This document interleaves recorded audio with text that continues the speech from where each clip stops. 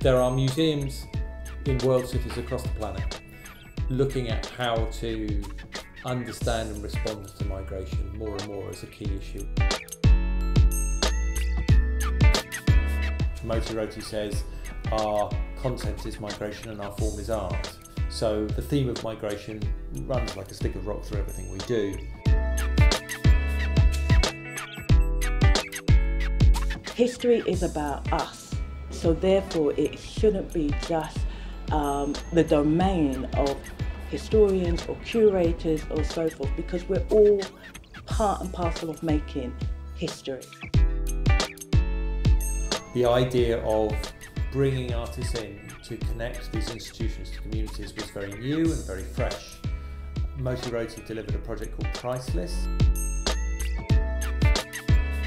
We identified objects within each of those institutions and then brought community groups to engage with them and did a range of different artistic presentations.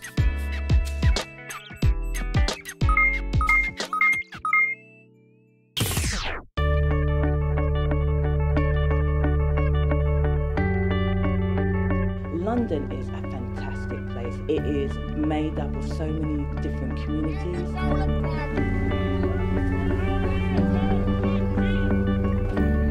And we need to make sure that we have created a platform whereby people feel that they can discuss and understand and broaden, even our understanding of this history. Artists aren't constrained by some of the things that constrain us as curators when we're interpreting a historical object.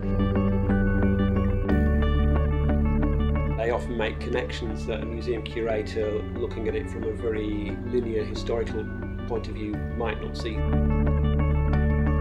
We've completed a project called Streets of Gold with the Museum of London. That was an exhibition that ran in the Museum of London Sackler Hall. Streets of Gold invited several artists who had migrated to London from across the world to engage with the Museum of London's collection and to find objects within it that resonated with their own biographies and artistic practice.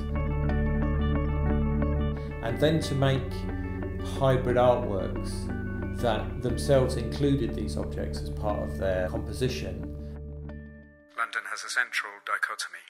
It's both thrilling and frustrating, and it can take a long time to find the fabled gold that must be buried in the streets.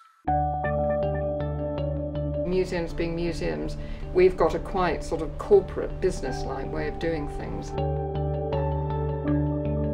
I do think with our partnerships as well that we get people on board, we do something with them and then we sort of drop them almost. So sort of somebody in the middle who could take a more longer term view and nurture relationships over a bit of a longer time might be quite good.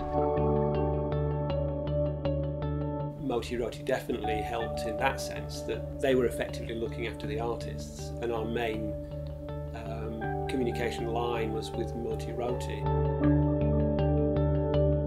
It's like with all partnerships, the best partnerships are the ones where the partner really brings you something that you haven't got yourself. I guess it's by both having this really firm set of producer methodologies, but at the same time having this passion for allowing artists who get migration and internationalism as creative themes and bringing those together, that we feel we have something very significant to offer.